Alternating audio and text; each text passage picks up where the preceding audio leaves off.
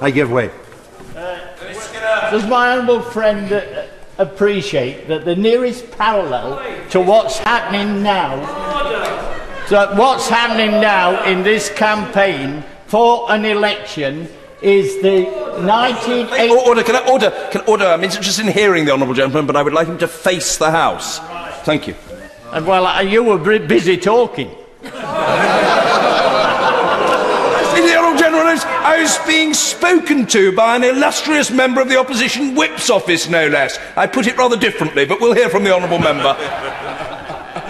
The nearest parallel is the election of 1974, when Ted Heath, the then Prime Minister, decided on a very narrow argument that the miners were on strike and it would be about who runs the country.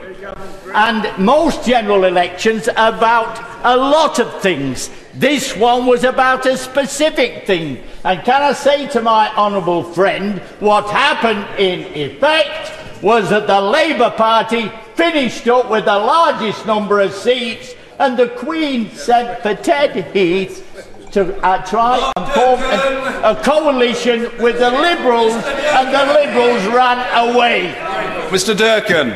I appreciate the honourable member for Bolsover's intervention. I would also make the point that if we're going to bring in comparisons with that election in 1974, of course, an unforeseen casualty of that election in 1974 was the Sunningdale Agreement.